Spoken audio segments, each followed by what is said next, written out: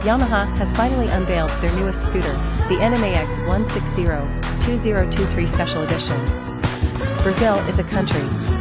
The motorbike will be decorated with a unique graphic design, along with new hues for a more premium feel. Let's go over the specifics.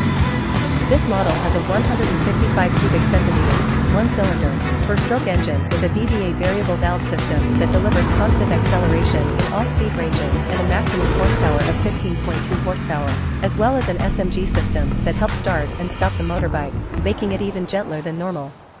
It has smart key, traction control, and ABS front and rear brakes, as well as LED lighting, charging outlets, and a digital speedometer panel. It also has a smartphone connection capability via the Yamaha Motorcycle Connect app, which is available for Android and iOS. For tracking the last location the bike was stored and checking the engine oil life.